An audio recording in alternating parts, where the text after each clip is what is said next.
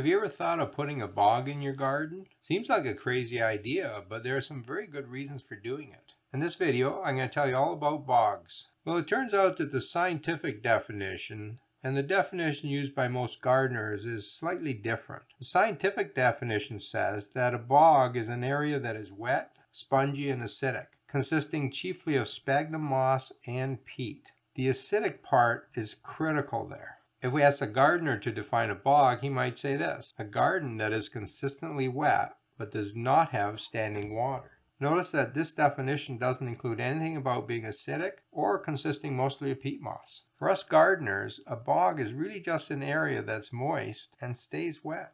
So why would you make a bog? Well, there are some plants that just do better in a wet area. Marsh marigolds are a good example. You generally find them along the roadsides and in ditches or right beside ponds. But if you take these plants and put them in a regular garden, they just don't do very well because soil in a regular garden is just too dry. But they do really well in a bog. Some plants grow much bigger in a bog garden. A few years ago, I found a seedling for a giant hogweed. Now, at the time, I didn't know what it was. I just seen these really cool leaves, and it was spreading all over the place, and I thought, well, I'll just take one of these little seedlings home and grow it. I wanted to know what it was. Once it started to grow, and I did some Googling, it became very clear this is a giant hogweed. It's a fabulous plant, and look how big it got.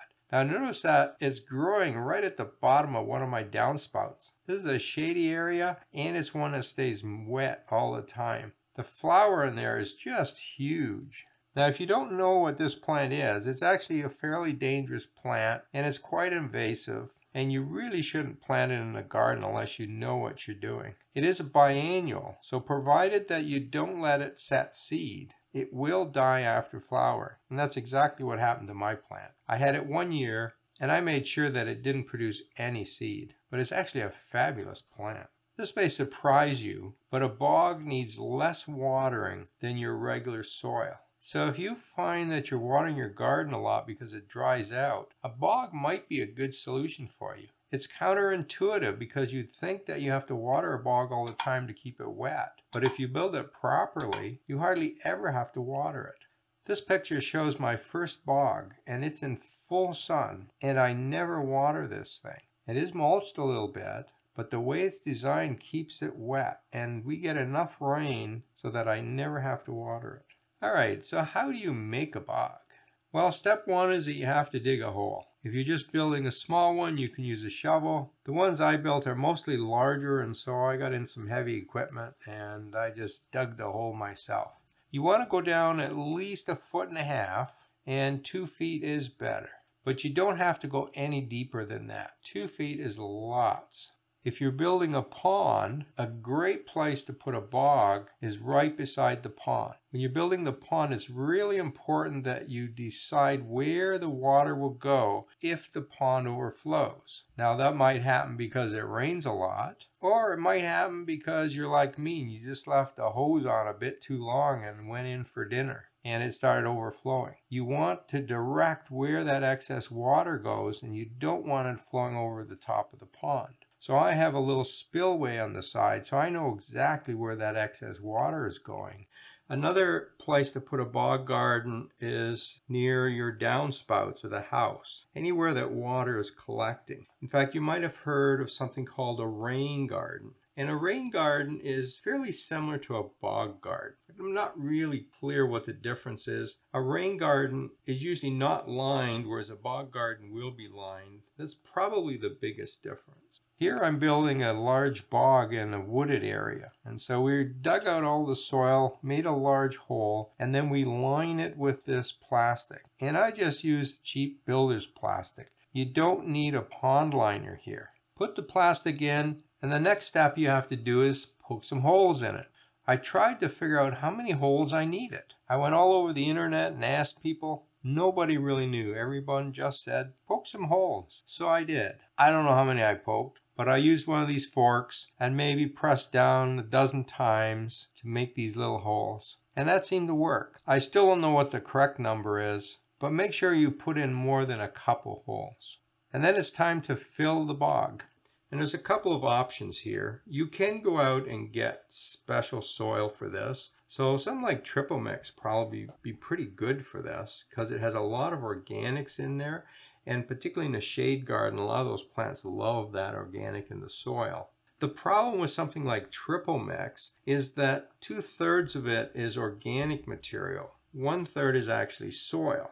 Organic material slowly decomposes. So over a number of years, this settles. And if 2/3 of it is organic, you're going to end up with a level that's only 1/3 of how much you put in. And so this is a reason I never use triple mix anywhere where I don't want it to settle. So things like patching holes in a lawn, or if you're doing raised beds, triple mix is a great soil, but it settles. So you're going to have to fill it up every year. In those places, you really want to use real soil. So I would go out and get yourself some topsoil. The other alternative is do what I do. I take the soil out, and whatever I have, I put back again. I'm not going out to buy soil. I've got lots of it, and it's not horrible soil. If you want to add a little bit of compost in there, you can do that. But you basically want to put soil back into that hole. All right, so here we've got a bed. We've got the plastic sticking up, and make sure you have extra plastic so it comes up around the edge. And the area right in front of you in the picture here is the bog area, and it's now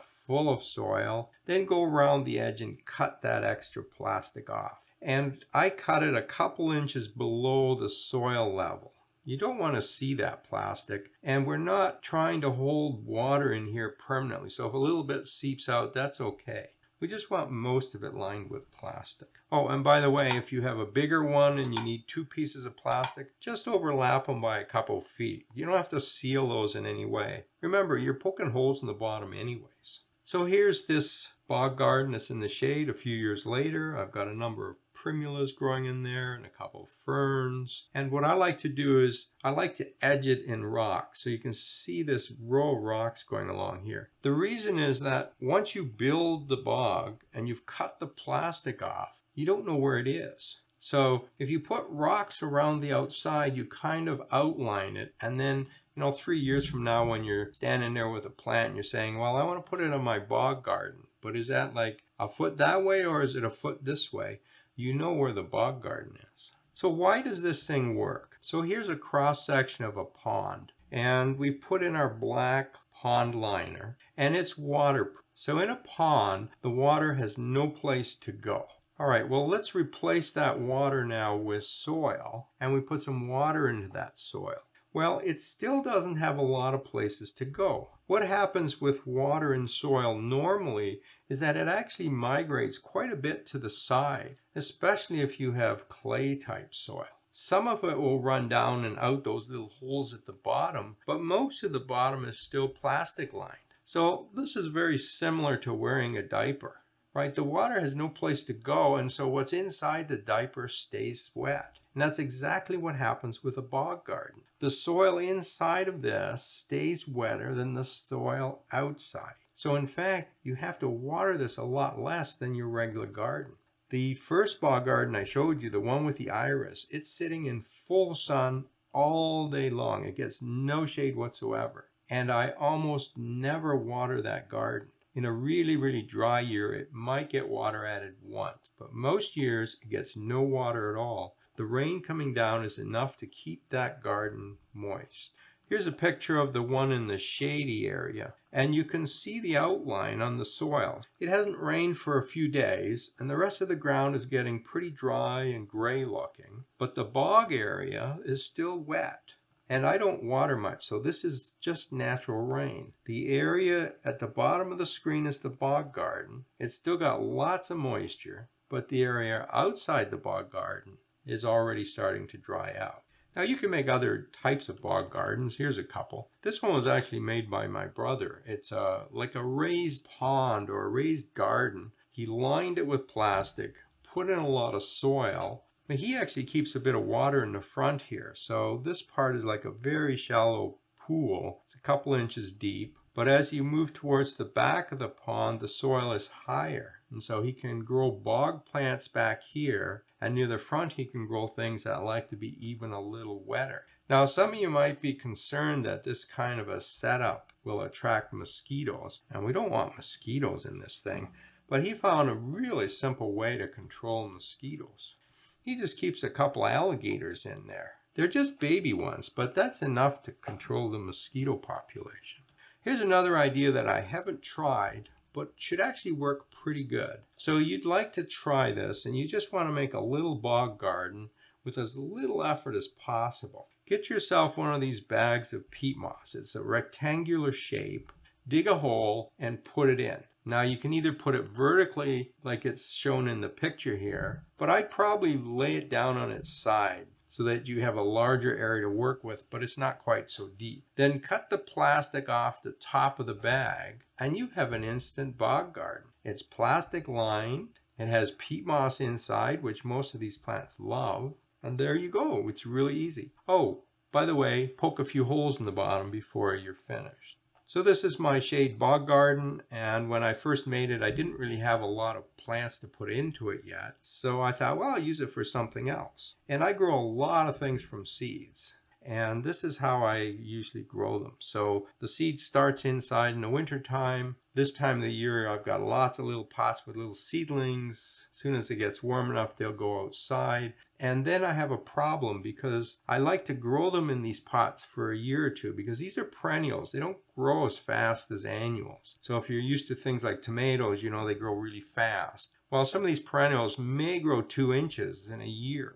Others are a little faster than that, but some of them are quite slow. So I leave them in the pots for a year or two, but they're a real pain to water. So what I do now is I just sink them in the ground, and that way I have to water a whole lot less. And if I do that in a bog garden, they actually stay wet for weeks. Here's another bog garden that I built, and I had this great idea. I'm going to combine a pond with a bog garden with a bridge. I love bridges, so I've got about a half a dozen bridges around the property. And this is a Japanese designed bridge. So I wanted to build this area, and I'm going to show you how I went about it. So the first thing I did was I dug a large area and went down about 2 feet, lined it with the cheap plastic that you see here at the top of the slide, started filling a bit of soil back, and now I want to build the pond areas. Well, the pond areas need to have a different kind of liner. You want a really good liner. If you're ever building a pond, buy the right stuff. Don't cheap out on this. It's a lot of work and you don't want to go and patch holes. So the black plastic here, this is a proper rubber liner for a pond. And what I did is I laid it down, put some carpet pieces over top of it, then these patio stones, and this is where the legs of the bridge are going to sit. So here the construction's moved along a little bit. You can see the outline of the plastic for the bog is quite large, covers most of the slide. The pond is a little smaller on the inside, and I'm in the process of building this bridge. Now I got this great idea that I would make a different kind of pond because I already had a couple ponds and those didn't have soil in the bottom. They were just clean with the rubber. And I thought, well, you know what? If I make a pond and I have some soil at the bottom, I'm sure there are some plants that would love to grow into this wet soil. So the idea here is that it's going to have maybe 6 inches of soil and then there'll be 6 inches of water above that. And that would be a great environment to grow some new types of plants. It was a great idea on paper. So here I am filling it up. It's almost finished here. So I had this for a number of years and it was a great idea. There are lots of plants that love to grow in that kind of a condition. 6 inches of soil, 6 inches of water. And weeds. Weeds just love that environment. In fact, the left side of this bridge is currently just full of bulrushes that have seeded themselves naturally. And they're just going crazy in that environment. What I found was that it's so weedy, I can't keep up with containing the weeds. So the right side has been completely redone and I took all the soil out of the pond area. And this summer I have to do the left side. Try and get it back to be just a pond with just water and no soil in the bottom. But all the way around this pond is a bog garden. And this area stays nice and wet. All right, so that's a bog garden. They're pretty easy to build. As far as maintenance goes, you don't have to treat it any different than any of your other gardens. Planting, mulching, Everything is done exactly the same. The only difference is that you can select specific plants for a bog garden that like it a little wetter. And in my next video, I'm going to discuss some of those plants that really love bog garden. When that video is available, I'll put a link to it in the top right hand corner. I hope you give bog gardens a try. They're a lot of fun.